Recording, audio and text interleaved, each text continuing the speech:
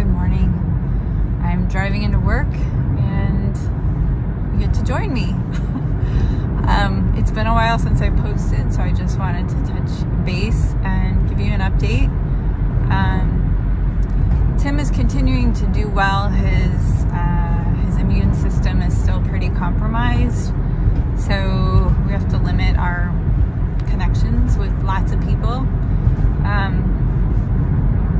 But the Neutrophil shots, he had 2 back-to-back, and those helped to bring his Neutrophils up from 0 to 6.5 the last time we checked. So that allowed us to get a little getaway into Door County for 2 days during a very off-season, non-busy time, which was nice.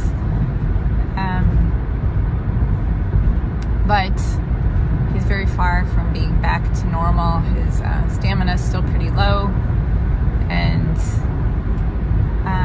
we learned last Friday that he will not be able to touch dirt this spring and probably this summer. So that has me reeling a bit in terms of what to do about our farm. I think my knee-jerk response was, okay, we've got to get rid of it. I just cannot go into another season trying to juggle all the stuff. And now the place I'm in is to proceed with a few things that I have lined up for me this spring. One is to talk with a mentor today. After work, I'm going to speak with this woman about possibly entering into like a mentor-mentee relationship for our farm, so that I can get some guidance and direction. I'm also going to a program called Through Marble Seed. It's called the New Farm U, and it's for small organic farmers to kind of learn the business side of farming. And yeah, I think I'm hoping that it'll help me wrap my head around, you know, what can we do to turn a little bit of a profit for what we're doing so that it can be sustainable for us as a family.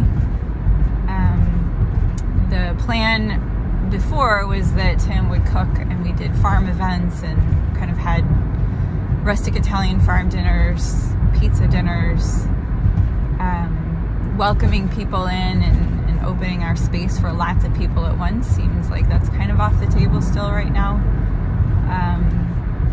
for a couple of reasons. His immune system is one part, and the other part is just it's kind of a whole thing. You know, usually when we do a farm event for even an evening, it takes several days of pre-planning and a big push the weekend of, so I don't think I have that in me. So I'm trying to piecemeal out bits and pieces of what we do and just wrap my head around how to make it doable. If we were to try to sell, I've talked with a realtor in the past, and it would take us probably 2 years on the market to sell a place like ours, or at least we would need to give it that leeway time. And selling also would be a lot of uprooting and moving the girls to new schools and changing a lot about our life and our lifestyle. And I think this is still what's pulling to me forward. And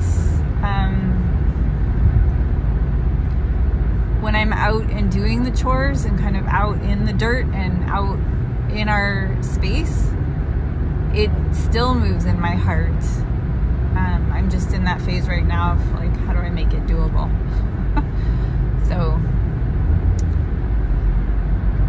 that's where we're at. And so this Saturday is April 1st. My birthday is on March 30th. And I have put out an invitation on Facebook for anyone who wants to come help me paint our upstairs space and kind of continue to prepare that for people who might want to come and stay this summer a little bit, or spring, summer, fall, to help with the farm. I just need to kind of wrap up and clean up the the lodging space so that that's possible. Yeah, and beyond that, there's, you know, picking up sticks and, you know, all the kinds of different chores that go along with getting our space ready in the springtime for growing season this summer. So I think I'm gonna have to keep opening myself up really wide to any and all kinds of support that God and the universe have in store for me. And that is an exercise, that is a muscle I have to continue to exercise for sure. It feels really tempting to kind of pull back and withdraw and say, okay, for sure I've had my fill of help now. Help can move on to someone else and to another family somewhere else who is in need. But if we stay the course with what we're doing, and with cancer still very much on the table, I'm just not there yet. So as uncomfortable as it feels, I have to keep reaching out for help. And it really starts with me inside, like within myself, just saying, okay, God, like, I'm open and I'm willing to receive, and I trust that whatever support is needed is there for me, and I don't need to worry about it. So I'm surrendering my worry, and I'm going to head into my week trusting, and I'm looking forward to my conversation today with Amy. And I trust that whatever doors need to open will, and I don't need to worry about that. I can just take the step that I'm on. So that's where I'm at. And that's what I'm doing. All right. Thanks for being here, and thanks for checking in with us. And I hope that you are doing well, and I wish you well on this beautiful Monday morning.